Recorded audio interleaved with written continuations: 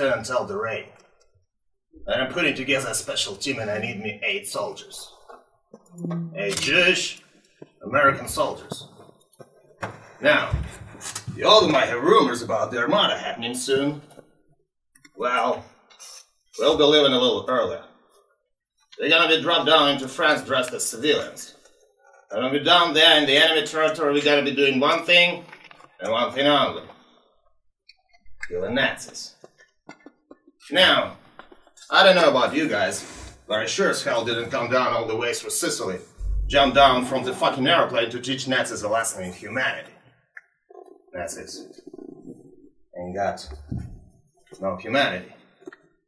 They are the foot soldiers of bushwhacking, Jew-hating mass maniac, and they need to be destroyed. Now, I'm the direct descendant of a mountain man, Jim Bridger, which means I got a bit of Indian in me, and our battle plan will be that of an Apache resistance. We're gonna be cruel to the Nazis. And through our cruelty, they will know who we are.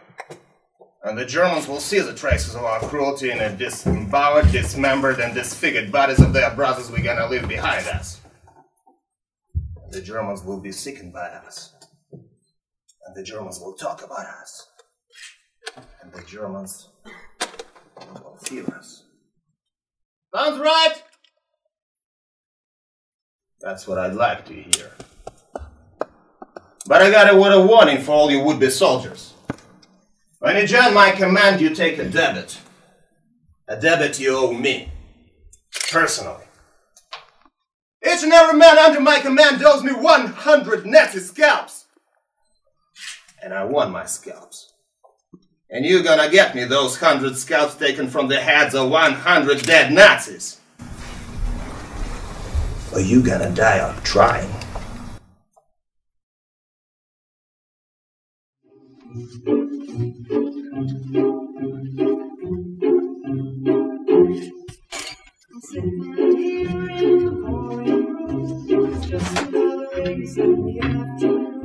I'm wasting my time, I got nothing to do.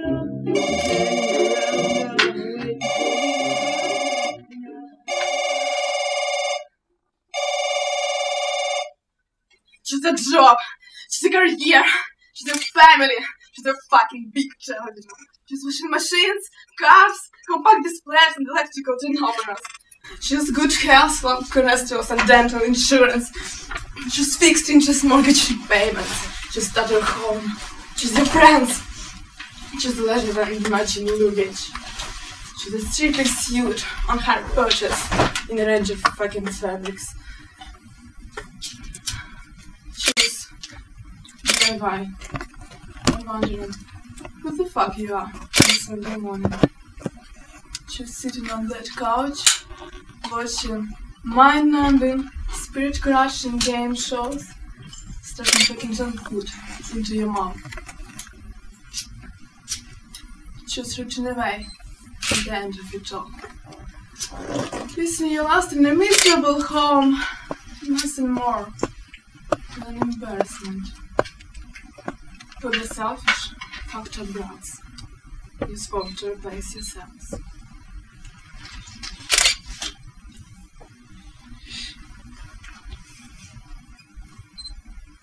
Choose your future. Choose life.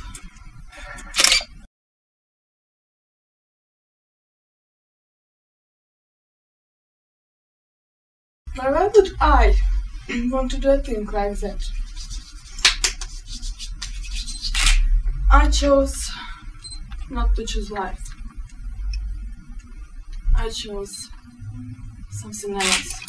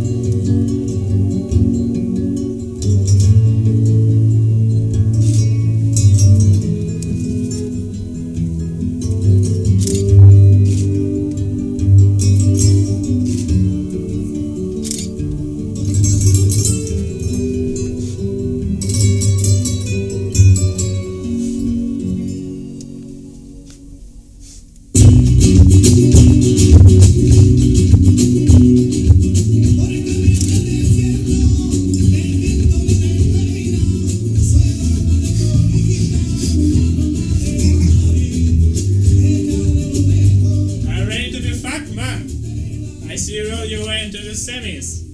Just me, man. Liam and me, we're gonna fuck you up. Let me tell you something, pendejo.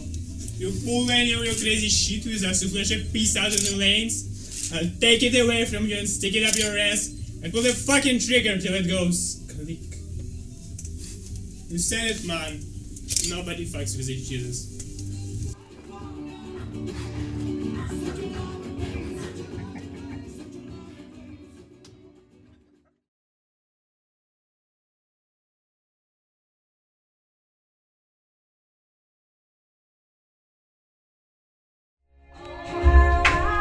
One day, there is a human appearing in your life. A man.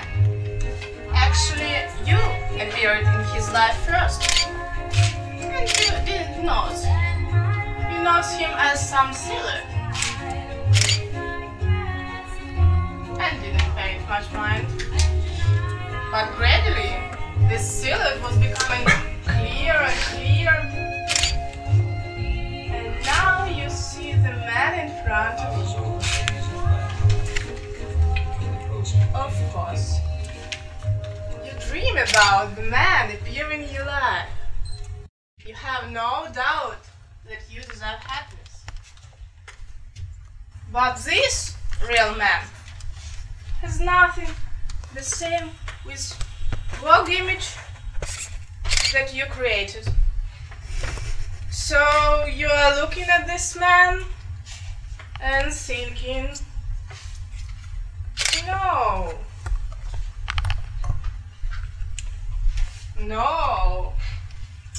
that's not what you need. But this real man is trying so hard. He's so determined to enter your life. There's so much of him. He's everywhere. He's picking up you from work, waiting somewhere, make silence call, and you know that's him. He's your noise. You're even afraid to switch the TV because you think that as soon as you do, he will be there. But one day, while sitting with your friend in a cafe, you will think, where's this man now? Why didn't he call me today? And as soon as you think about this, you realize that you can't think about anything else. And your whole world with a lot of friends and interest is getting small. You only need to make a step towards this man. And you make this step. And you live together. But day after day, you see that this man is calm. He can live calm, happy life. But that's not enough for you. You need emotion.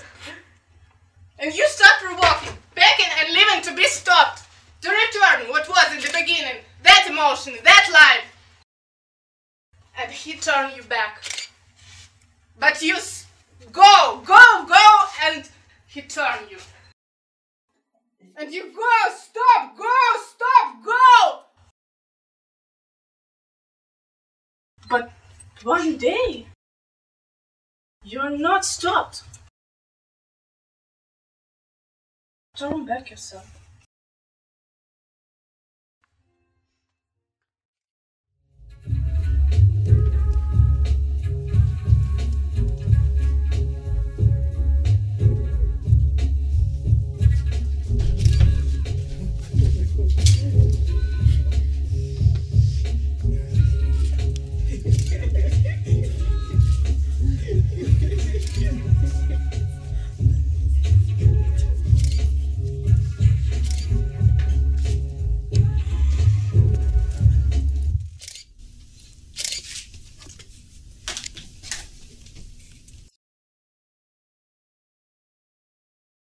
So, you're obviously the big dick. And this too, inside of you, are your balls. There are two types of balls. There are big, brave balls, and there are little mincy faggot balls. Of course, the dick himself has a clear vision, but he has no brain. He smells a pussy, and he wants a piece of the action. And you thought you smelled some good old pussy here. And you came here for some good old time. But you're wrong. There is no pussy here. Just some facts that make you wish you were born a woman. Now you're shrinking. And your little balls are shrinking with you. And you know why? That's because you got replica written down inside of your gun. And I got Desert Eagle 0.50 written down inside of mine. Now, gentlemen, get the fuck out!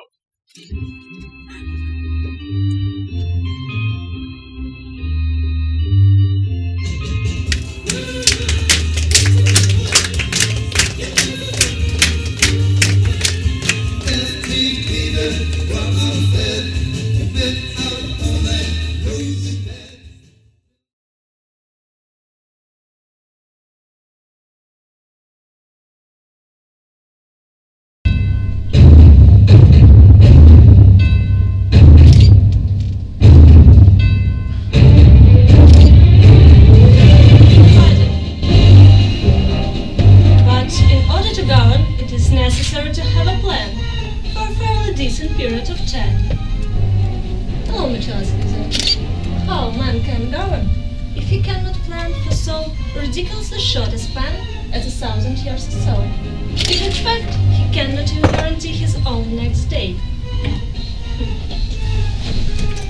And really, imagine yourself, for example, trying to manage to govern both other and yourself and just acquiring a taste for it, when suddenly you develop a cancer of the lung.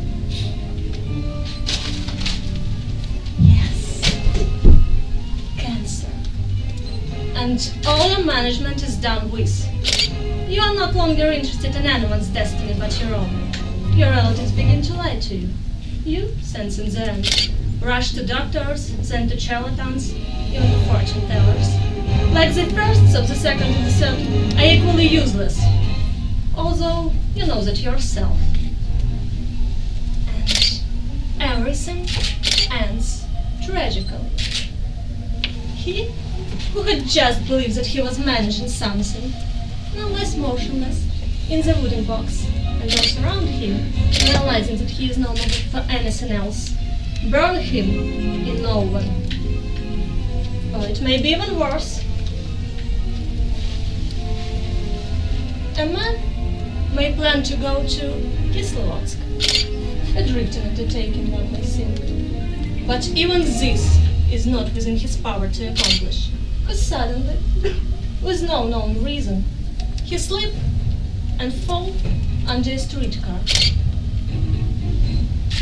Would you say that he had managed this himself? Wouldn't it be more accurate to think that it was someone entirely else who had disposed of him?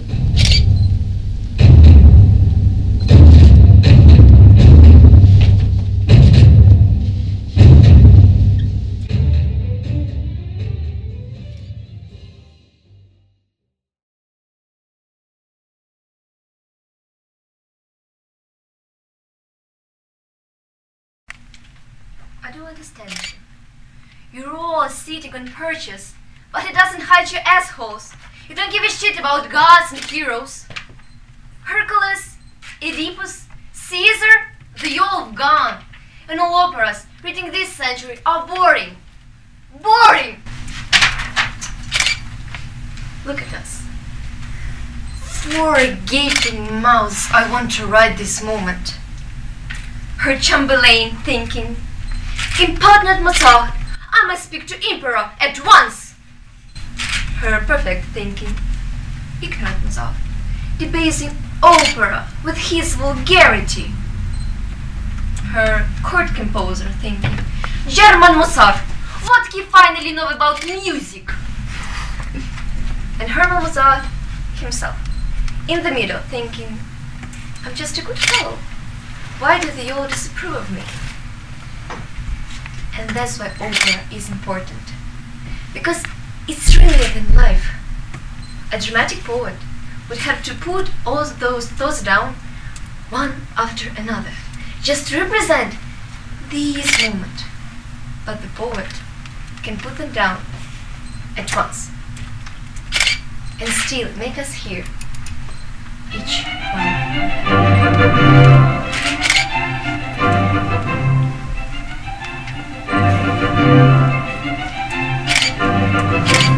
Astonishing device voice quartet, then becoming a quintet, then a sextet, on and on, wider and wider, all the sounds multiplying and rising together, and then together creating the sound entirely new. I bet that's how God hears the world. Millions of sounds mixing in his ear just to become the unending music unimaginable to us. We're composers, and that's our job, to combine the inner world of him and him and him, and to turn the audience into music. I talk nonsense all day. My tongue is stupid. My heart isn't.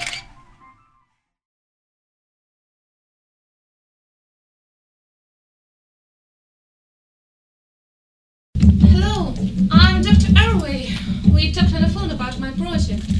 It's called SETI. SETI is searches for intelligence on other planets. I'm here to prove you that it's was financed.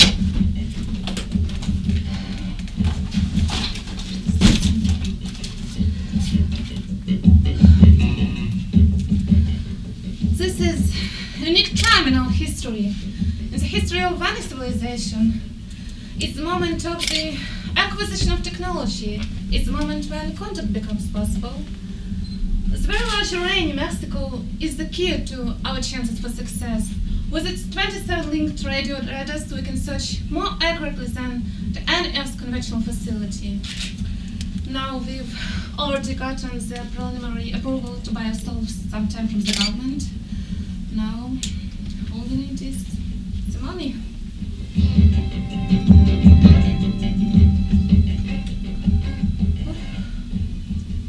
Science fiction. Well, you're right. It's crazy. Actually, it's even worse than that. It's nice. You wanna hear something real naughty? I heard of a couple guys who wanna build something called an airplane. You know, you get people to go in and fly around like birds. It's ridiculous, right? Or what about breaking the sound barrier, rockets to the moon, or mission to Mars? Science fiction, right? Look, all I'm asking is for you to just have the tiniest bit of vision. You know, to just sit back for one moment and look at the big picture. To take a chance on something that might end up in the most profound and impactful moment for humanity. For the history of history.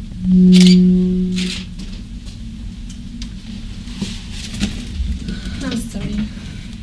I just spent the last 13 months coming to places like this and talking to people like you, and the truth is, you're my last chance. So, I'm sorry I wasted your time.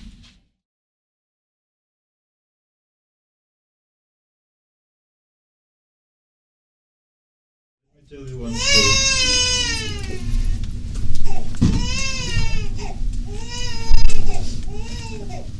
Once upon a time, deep in the jungle, there was a little engine that could chugga chugga chugga chugga. Choo choo. This little engine mission was to take some AK-47 and nuclear payload over the mountain to the 263 battalion. Needless to say, there was a plenty of opposition. Do you think that stopped little engine? No, he kept chugging along. Chugga chugga chugga chugga. Choo choo. Was it even when they climbed on board of the train and pop up the eyes of conductors and blood was dripping from his eye sockets? Think that stopped little engine? No, he kept chugging along. Chugga chugga chugga chugga. Choo choo. It wasn't until they rigged the bridge with plastic explosive, and when little engine made his way across the trestle, boom! An explosion happens, and blood and guts and spin and ass was everywhere. Buba come crawling on his back. Lula May, baby boy. He look at me and say, "Ben, I can feel my legs." And I say, "Buba, they ain't there." And I look down at them. There was little bloody knobs kick real fast like that. And I say, "Buba, it's 30 miles to the nearest town, and if you can flip upside down and walk on your hands, you ain't gonna make it." All of a sudden, Charlie was all over the place. Just me and my sidearm. And I have no other alternative but to blast my way out. Ah! Die, pigs! Die! You never take Major Benson, Winifred Payne alive. Bang, bang! I saw what you did to my friends. Bang, bang, bang! Bang, bang, bang.